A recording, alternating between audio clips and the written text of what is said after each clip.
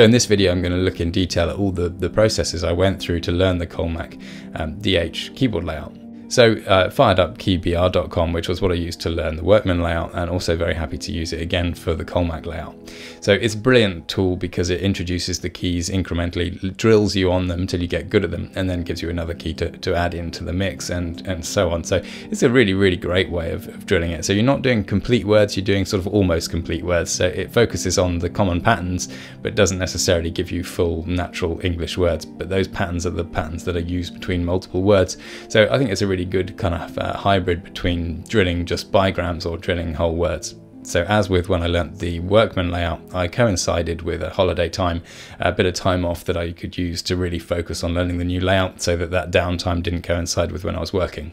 And interestingly, learning Colemak did seem to happen a lot quicker than learning Workman. I don't know if there are fewer changes between Colemak and Workman than there were between Workman and Qwerty, or if it's just because I've sort of got used to learning something new in terms of keyboard layouts, but it definitely happened quicker this time around. So almost immediately you do start to feel the impact of these roles, because the keys you learn first are the ones on the home row anyway, so you start to drill those patterns and you can really see how these roles are going to come in. And actually the same with Workman, those initial first few keys are very encouraging because, you know, compared to the Qwerty positions, you can really see how natural they all feel on the home row. So as I was learning this, it sort of becomes apparent that when you make a mistake, it's as a result of moving your fingers more than they need to.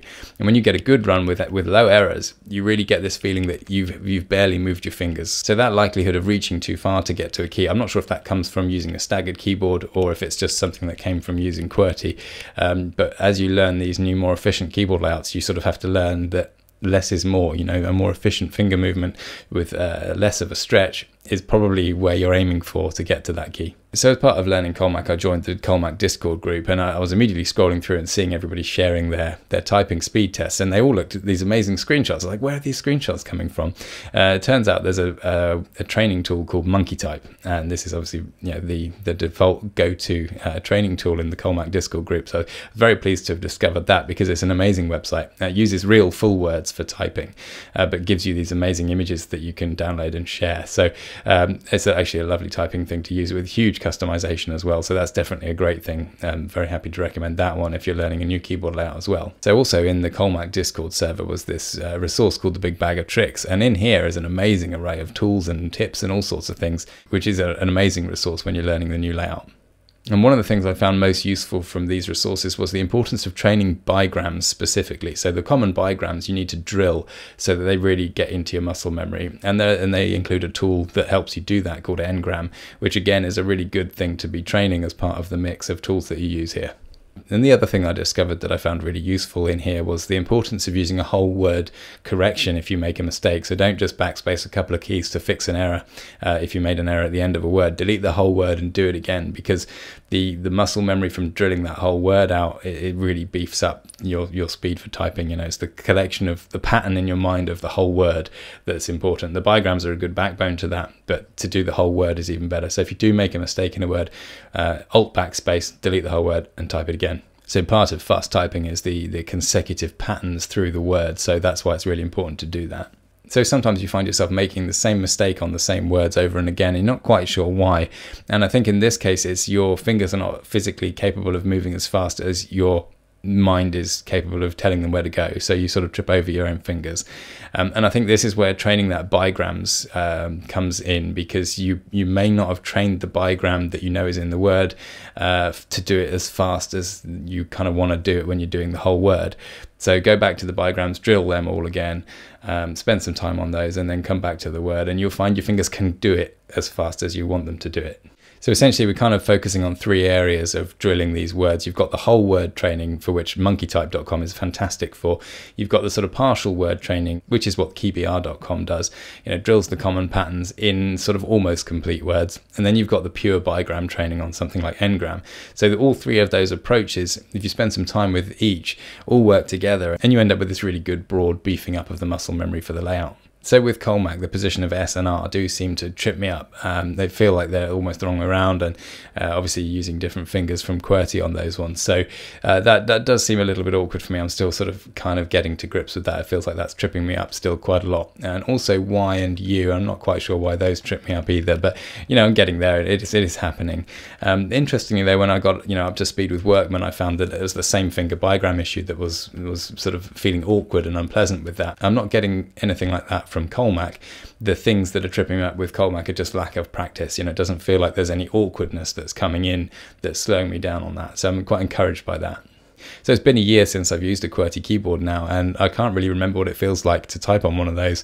And obviously I've changed from staggered keyboard layouts to ortholinear and then to columnar as well. And now I'm on this Gurgoplex where the keys are really close together and ultra light. So the feel for typing for me now is so radically different than when I was typing on an old Qwerty keyboard with a stagger.